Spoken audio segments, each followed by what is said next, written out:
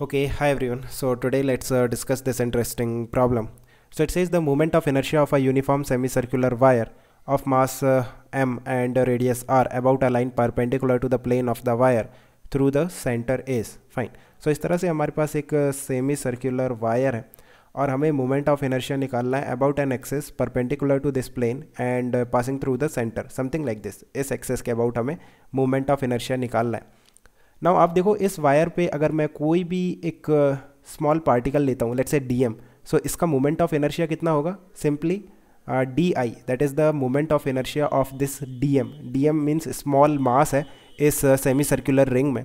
So that will be DM into its distance from the axis of rotation. कितना है? Are. So are square, right?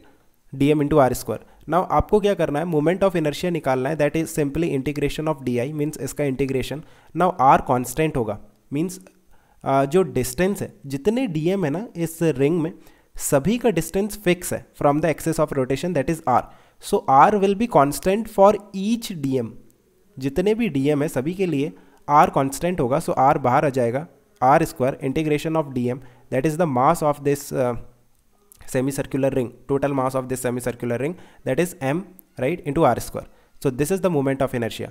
Now आप इसे थोड़ा generalised भी कर सकते हो कि अगर किसी बॉडी के सारे पार्टिकल एक्सिस ऑफ रोटेशन से एक फिक्स्ड डिस्टेंस पे हैं, व्हाट आई वांट टू से, एक बॉडी है किसी भी शेप की है, व्हाट हैपन्स कि इसके जितने भी पार्टिकल है ना, सभी का distance from the axis of rotation या फिर जिस एक्सिस के अबाउट आप मोमेंट ऑफ इनर्शिया निकाल रहे हो वो फिक्स है. Distance of every particle from the axis of rotation for a body is fix, let's say D, सभी डी डिस्टेंस पे. देन उसका मोमेंट ऑफ इनर्शिया होगा simply total mass of the body into D square, that fixed distance उसका square. Now आप क्या करोगे? कोई भी डीएम लोगे बॉडी पे, राइट, और फिर उसका डी आई लिखोगे, that will be simply DM into that D square, right, और डी स्क्वायर कांस्टेंट होगा. फिर डी स्क्वायर बाहर आ जाएगा, इंटीग्रेशन जब हम करेंगे डी स्क्वायर बाहर आ जाएगा, integration of D M, that is M into D square. सो अगर मैं इसे और जनरलाइज्ड करूँ, सो किसी भी रिंग के लिए, मीन्स किसी भी आर्क के लिए, इस तरह से एंगल लेट्स से थीटा है और ये आपको आर्क दे रखा है जिसका मास एम है, राइट, और ये जो रेडियस है ये आर है. सो इसका मोमेंट ऑफ इनर्शिया कितना होगा? M R square. थीटा पे डिपेंड नहीं करेगा. सिमिलरली वी कैन से कि ये जो रिंग है ना ये यूनिफॉर्म दे रखी है, मीन्स ये जो सेमी सर्कुलर रिंग है ये आपको यूनिफॉर्म दे रखी है.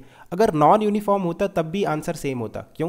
क्योंकि तब भी सारे मास तो आपके सेम डिस्टेंस पे है ना, आर पे ही हैं.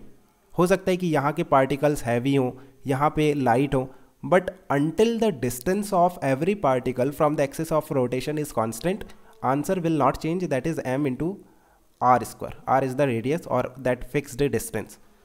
So I think you have understood. Let me know if you still have any confusion. We can discuss further. Okay guys, keep working hard. Best of luck. Bye.